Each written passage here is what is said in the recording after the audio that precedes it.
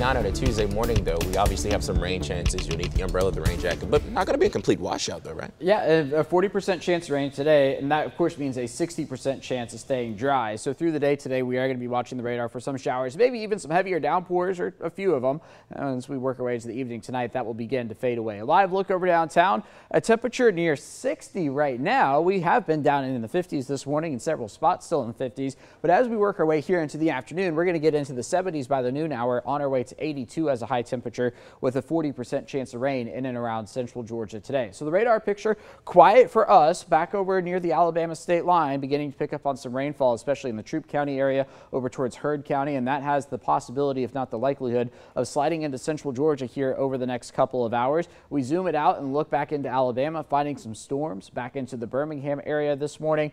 And then obviously watching that rain that we saw on the high resolution radar back down into Troup County as well. So 60 now in Macon, 59 in Wrightsville, 55 in Dublin, 59 in Cochran this morning, 57 in Eastman, 63 in Montezuma, and 62 over in Crawford County. So through the morning hours, here comes that batch of rain into Monroe County over towards Jones, Putnam, Jasper County, so even down into Houston County. I think this is going to be the better chance of rain through the day today during the late morning and early afternoon hours. And then once we get into the afternoon, the rain's going to become a little more isolated in nature, maybe even mixing in a storm or two across central Georgia. There's 6 p.m. tonight with temperatures in the low 80s, and then any activity we do see fades away by the midnight hour, waking up to a quiet start to a Wednesday morning before we go right back into the upper 80s for Wednesday afternoon.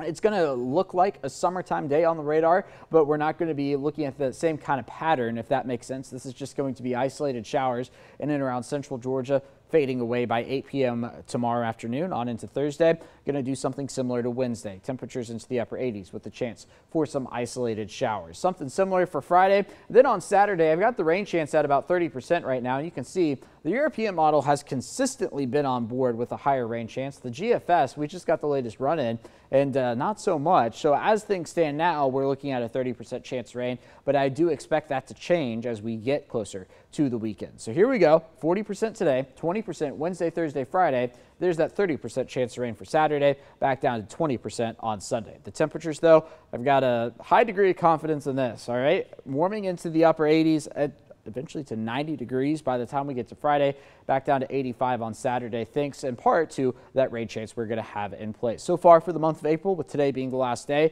we've seen 13 below average days, 15 above average days. Today I'm expecting it to be right at average, with 82 being the high temperature. 87 for Wednesday, 89 on Thursday, 90 on Friday. Not quite as hot through the weekend, still warm, 85 and 86 for Saturday and Sunday, with a 30 and 20% chance of rain. Thank you, Alex. 6:42 all morning long. We're sharing tips on how to land